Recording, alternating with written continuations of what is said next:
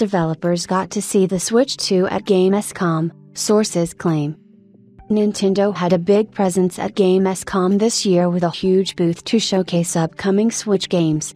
As it turns out, the company's most exciting showings took place behind closed doors, with sources claiming that Nintendo began showing its new console to developers. Sources speaking with Eurogamer have claimed that a Switch 2 demo took place privately at Gamescom. The report specifically refers to the console as the Switch 2, although we do not know if this is the final name Nintendo will go with for its new generation of console hardware.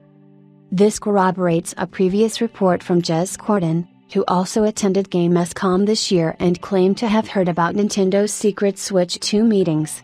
It has also recently been claimed that some key studios have begun receiving development kits for Nintendo's new console.